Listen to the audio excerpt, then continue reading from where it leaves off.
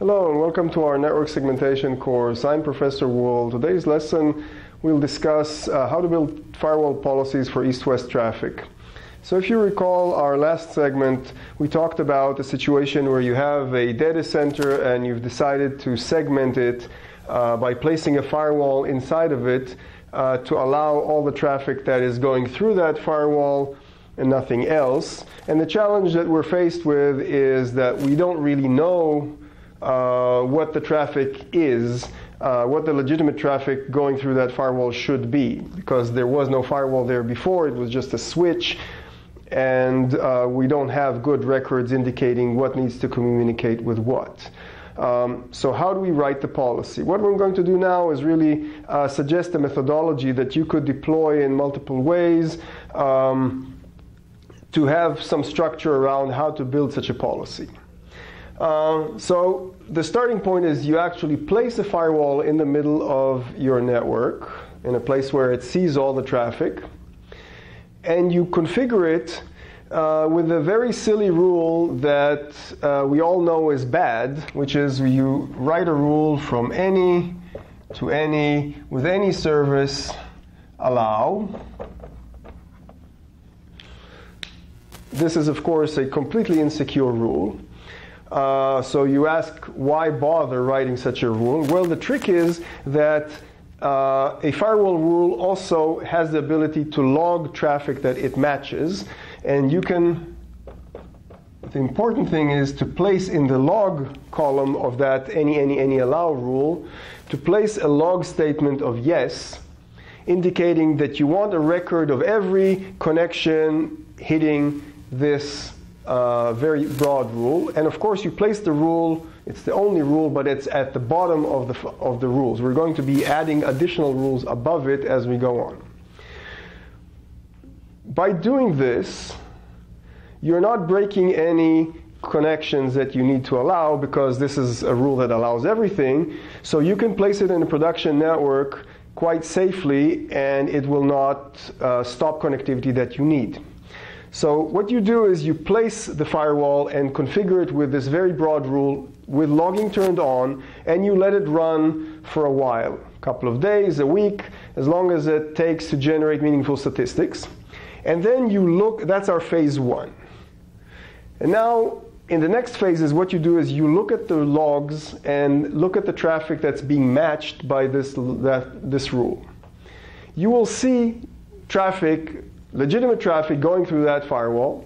And you can start with the busiest talkers, so the busiest servers or the busiest clients, and identify them. Once you've identified, assuming that you identified that there is some connectivity between these two endpoints, so you can write a specific rule saying from 10.0.0.1 to 192.168.0.3 with service HTTP allow.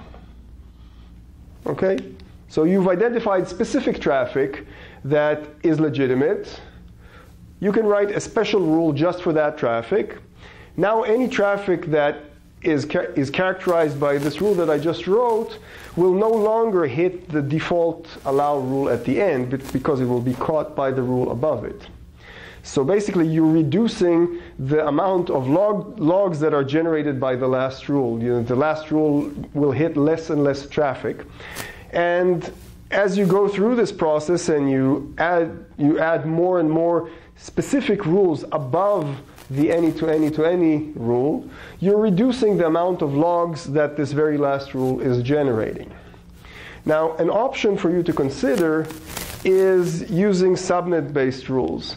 So perhaps you saw traffic from one particular IP address to another particular IP address, and you can write a rule just for that traffic, but perhaps you know that, let's say, that server has siblings in similar IP addresses. So instead of writing such a very narrow rule, you could extend it slightly and future-proof it. So you could write something like from 10.0.0.0/24 from the whole subnet to that same IP address with a service HTTP.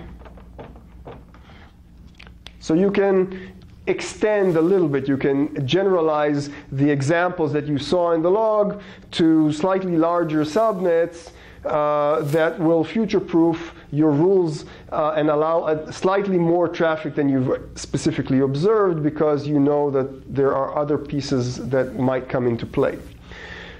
So you keep on doing this and grow the policy from the bottom up, while leaving the very last rule still being the any allow rule.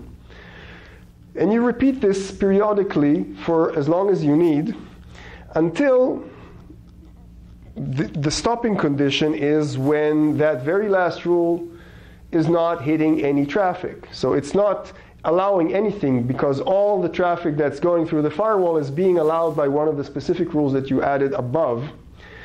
When that happy day arrives, then you can replace the log statement and the allow action and replace it by deny.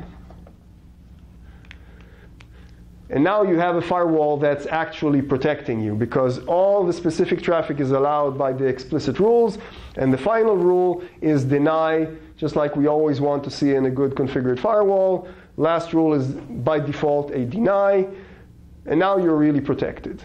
So this is a methodology, a process that you could follow completely manually. You could just look at the rules and the logs and write all of this by hand.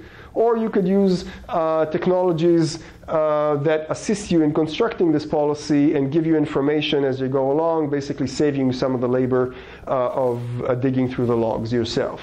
But fundamentally, it would be the same process, just machine-assisted and faster. Thank you for your attention.